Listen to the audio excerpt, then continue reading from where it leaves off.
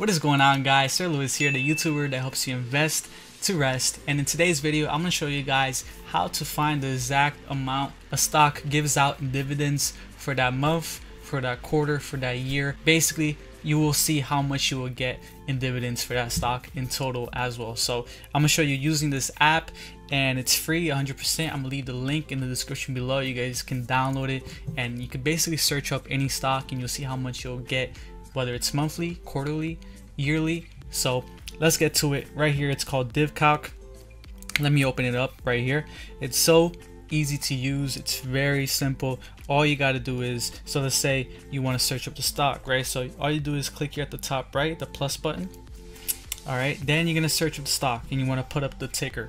So let me do one here, for example, T-Mobile. Well, not T-Mobile, AT&T.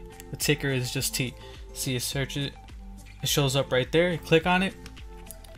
And another thing, this is for the stock at the moment, for the current price. So it moves, it changes with the stock market based on the price, because it's always changing. So for example, let me show you guys how this works. So the amount is $2.03. That amount is how much you'll get in total for that year.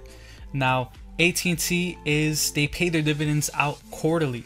So basically they pay it 4 times in a year, quarterly. And the amount that you'll get quarterly is basically the amount in the yearly divided by 4. So 2.03 divided by 4. Let's do it real quick.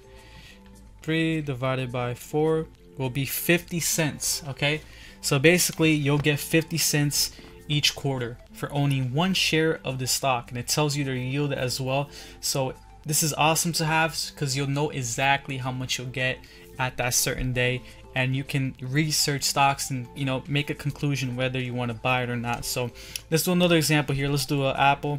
Now Apple is probably gonna be less. Yes, it is 0.82 cents. Where it says the amount, that's the total for the year.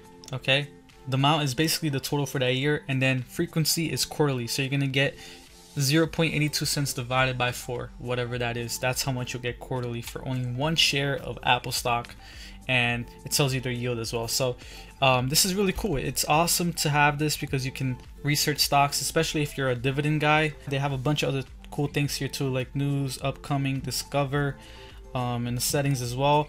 And you can actually make your own portfolio. So let's say you wanted to, you know, make a dividend portfolio.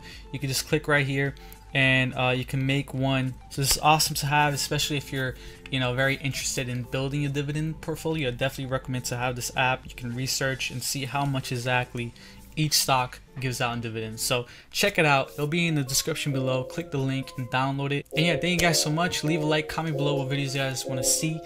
Check out my other videos on stock trading and all that. And yeah, thank you, and I'll catch you guys in the next one. Peace.